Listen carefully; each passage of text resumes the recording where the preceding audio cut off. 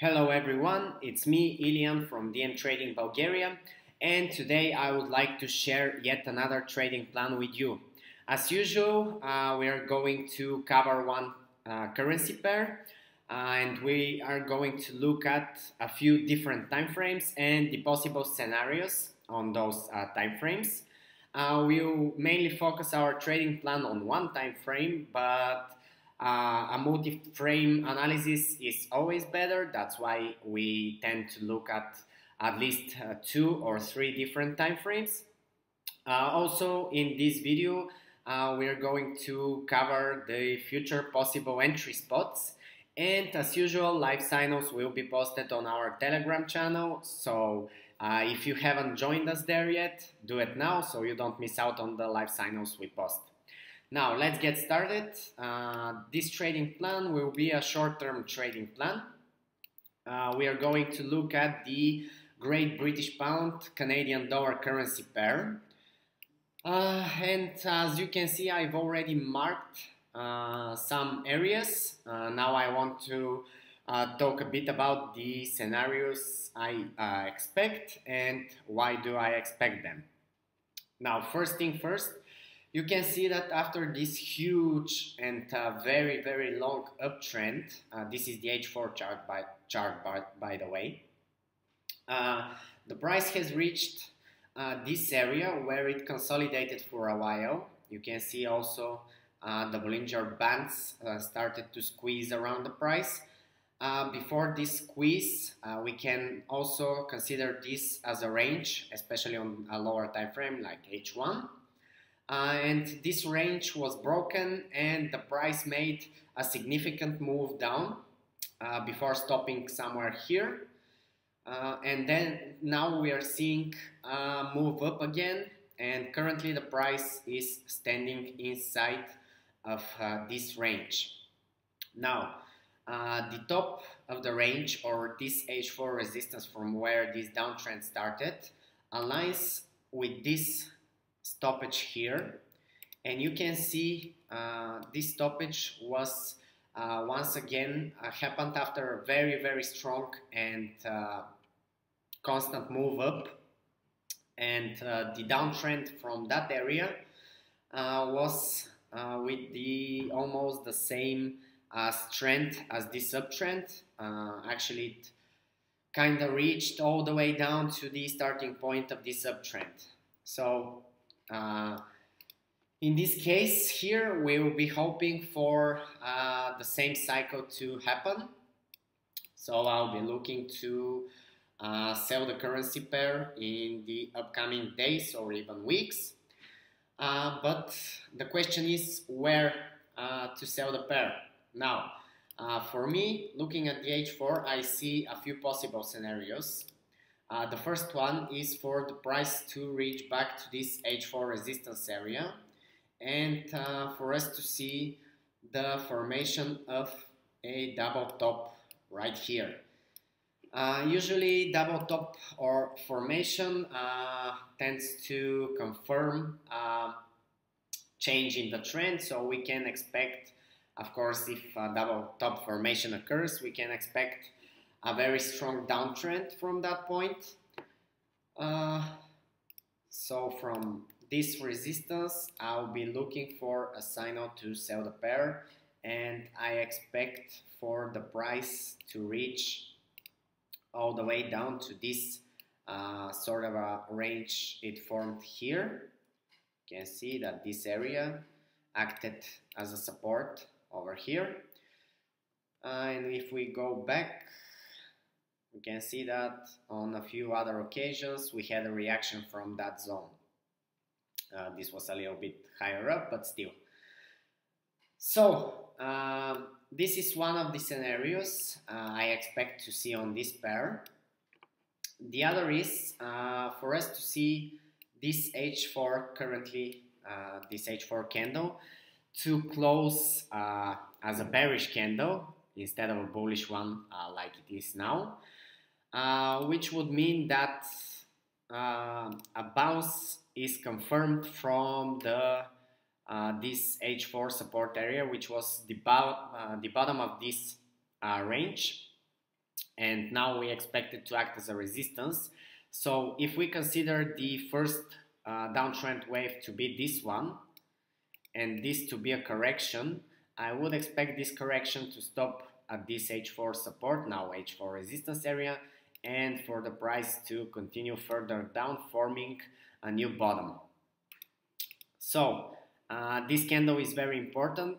If we see a bearish candle here, I am more inclined to start looking for sell opportunities immediately.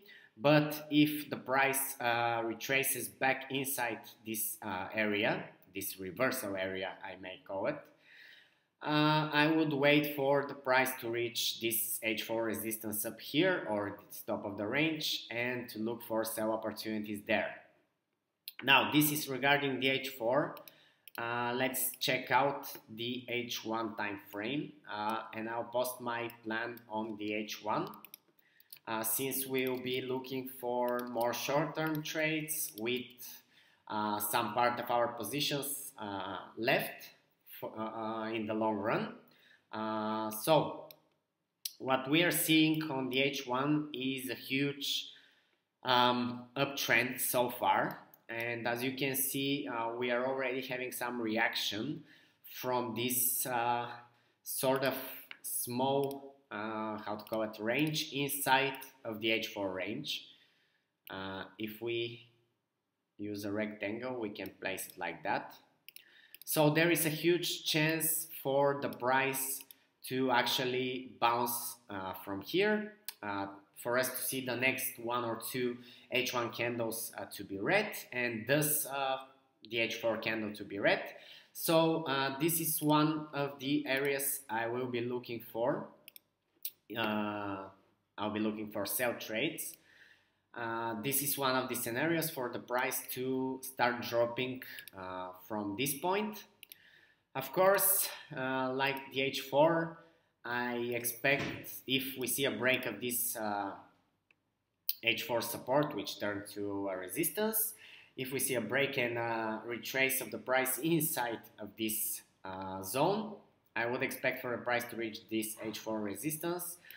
Then it will most likely remain in sort of a range again here before continuing down.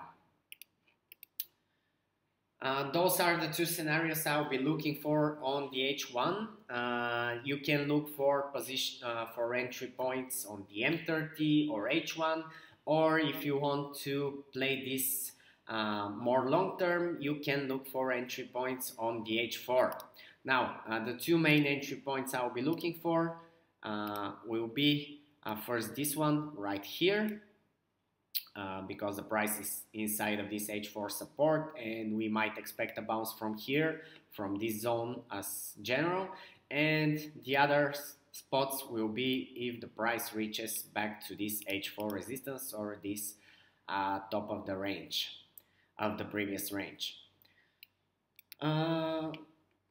As a target, I would consider this stoppage here as a good intraday target. You can see how the price reacted from that zone, especially on the H1 and lower time frames. So we had a reaction here from that zone, here. Also after the break, it acted as a support. Here it acted as a support for quite a while, and then the price moved back up. So this would be my first target zone.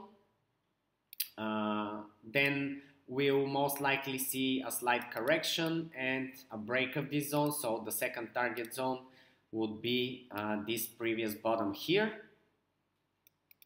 And the third and more long-term and final target zone will be this green area which we marked on the H4. Now, of course, I just want to say here that also a possible scenario is for the price to continue further up, breaking this H4 resistance. Probably after that we'll see a correction back to the H4, broken H4 resistance, which will turn into a support, and then a continuation of the uptrend. Now, if this scenario plays out, I'm more inclined to stay away from this market due to the fact that if we reopen the H4, you can see how strong the uptrend is so far, and a continuation of this uptrend would leave you to enter very late, first of all, somewhere here, as this new wave, if we consider this new wave part of the uptrend, started all the way from here. So this is kind of late, and an investment here won't give us that much of that good of a risk-reward ratio. So I'm more inclined, if we see a break of this H4 resistance, to just focus on my other trading plans instead of this one. But if we actually see a reversal from this H4 resistance, or even right now on this H4 support that actually already turned into a resistance, I'm more inclined to enter on the market with bigger investment, so between 1 to 3%. Now, if I decide to trade this buy scenario here, it would definitely be with very small investment, between 0.3 and 0.7 maybe, or actually 0.5 is okay. And I will definitely trade with an intraday approach, not with a long-term one. This is it regarding this plan. The trading plan will be posted on TradingView, and in the description section below the plan you can find all the zones we talked about in numbers. Also, tomorrow I'll make a recap on my last week's trading plan, which we had one position. At first it gave good results, but unfortunately after a very strong run-up, our stop loss was hit. Nevertheless, the plan is still active, and we will continue looking for possible opportunities on it. As I said in the beginning of this video, live signals will be posted on our Telegram channel, so join us now there. We already have more than 200 participants, and we will do our best to provide you with profitable signals. Our team wishes you a great and profitable week. Thank you very much.